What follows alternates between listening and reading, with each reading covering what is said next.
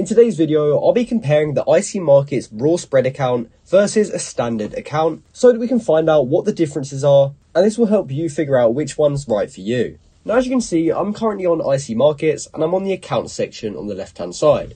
Now, I'm just going to go to create a demo account for the sake of the video, and when I go to open this account, as you can see here, we can choose an account type, and they give us two options.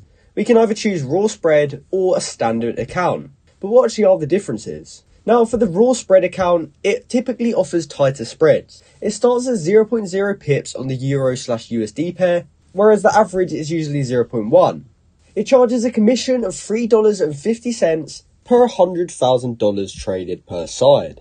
This means that you will pay a commission every time you open and close a position. However, for a standard account, it has wider spreads compared to a raw spread, and these are typically marked up to 0.6 pips. And for this account, it doesn't actually charge any commission on top of the spread.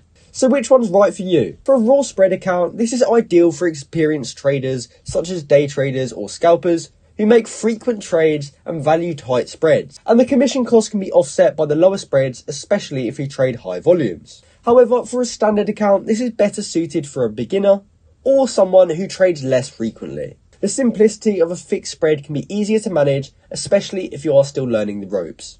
So you should basically just consider your trading style, experience level, and expected trading volume when deciding which of these accounts is right for you. But if you are a beginner, I recommend that you go with the standard account.